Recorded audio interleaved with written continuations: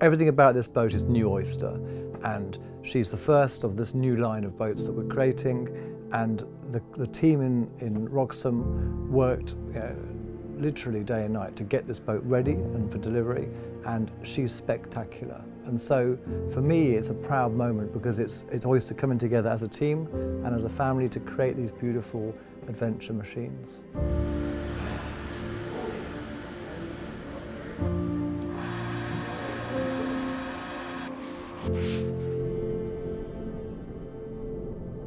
I think we spent a lot of time with Oyster early on just trying to identify the optimum balance of all the different parameters and getting the sail plan appropriately sized to make sure it's manageable with a shorthanded family crew or couple on board.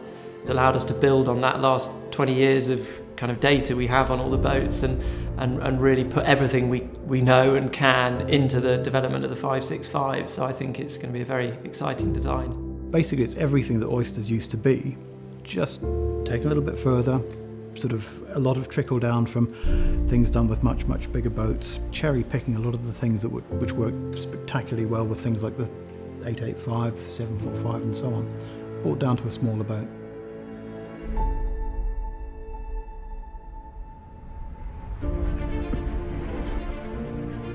The team that have been working on 56501 are some of the best in the industry. They love what they do and it really shows in their work.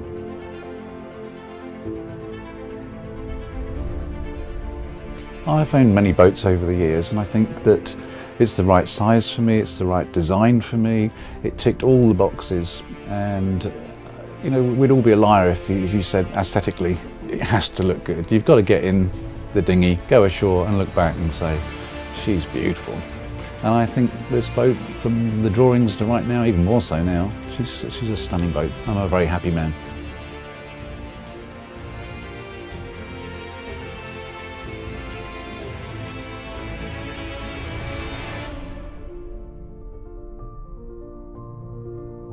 It's just a feeling of freedom, total, utter freedom. I'm taking this boat around the world, and I sit here now and think, how awesome is that?